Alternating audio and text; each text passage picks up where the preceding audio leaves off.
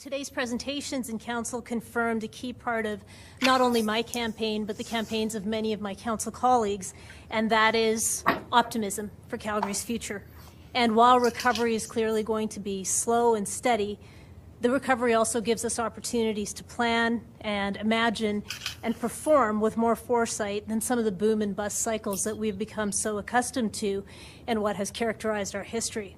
So let's be clear, today's presentations are not a clear indication of recovery so much as they are recognition that recovery is absolutely possible. We must take action to ensure that Calgary is in a position to succeed, and this means focusing on returning our downtown to prosperity. It means ensuring that we have affordable housing options and flexible housing options for all Calgarians.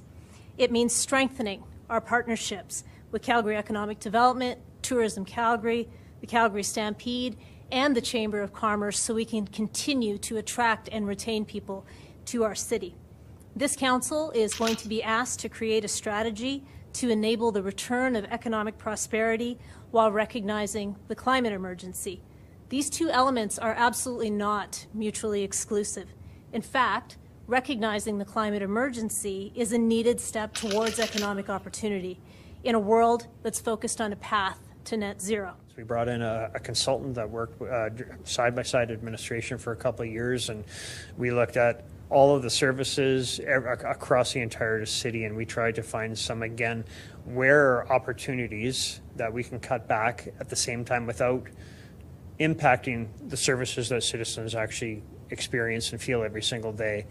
We've gotten to the point where, in my opinion, and I think CFO Mail would probably agree, that any further reductions that we put into place is going to have significant impacts on the services that we provide. So we've done a really good job making sure that hasn't happened to date, and you've probably heard me over the last year tell the last council that we're pretty much at a breaking point where we've done what we can.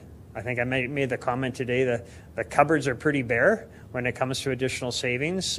We will continue to explore savings. We'll continue to, that's what we do. As public servants, every single day we're finding ways to be more effective and efficient.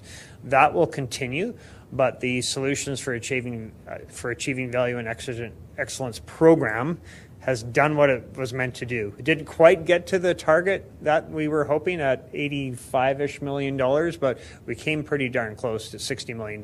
But we will continue to find opportunities where we can save, but at this point in time, we're at that point where we probably do strongly recommend to council that if you want to move ahead on some files, we need to start to reinvest. I think serving the best interest of Calgarians should not be stuck on a number. I think what we need to do is figure out what it is that people are seeking to have a great quality of life in our city, and then we figure out what the numbers look like from there.